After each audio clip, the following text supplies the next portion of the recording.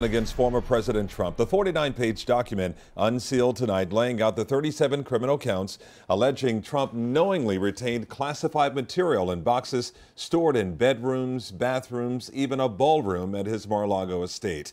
Shortly before the details were made public, Trump was spotted golfing in New Jersey just as his legal team was crumbling. Two of his attorneys have already stepped down days before he's expected to face those historic federal charges right here in South Florida. Local 10's Janine Stanwood leads off our team coverage live outside the courthouse in Miami, the epicenter of this unprecedented case. Janine.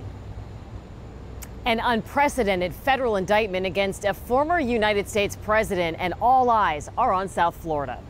As night falls on the federal courthouse in Miami, where former President Donald Trump is expected on Tuesday, where media has descended and security will be tight, more details about the stunning indictment just unsealed.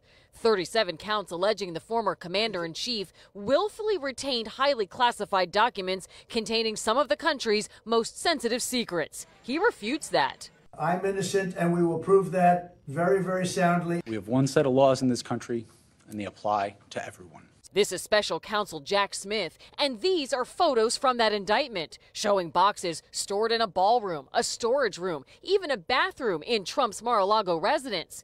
Allegations Trump showed the documents to others on 2 occasions, like military maps and Pentagon plans, and allegations he enlisted aides and attorneys to help hide the records. Our laws that protect national defense information are critical to the safety and security of the United States, and they must be enforced. Sources tell ABC News there's audio from 2021 when he admits to taking classified records after he left the White House, allegedly saying, "As president, I could have declassified, but now I can't."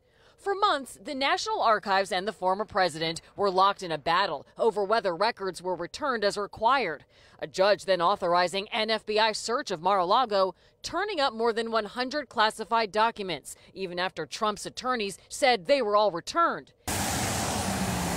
As for the scene here in Miami, law enforcement is getting ready. Miami police say they will, quote, work cohesively with our local, state, and federal partners to provide any assistance needed in the form of personnel, resources, detours, and/or road closures. We're committed to protecting everyone's First Amendment right.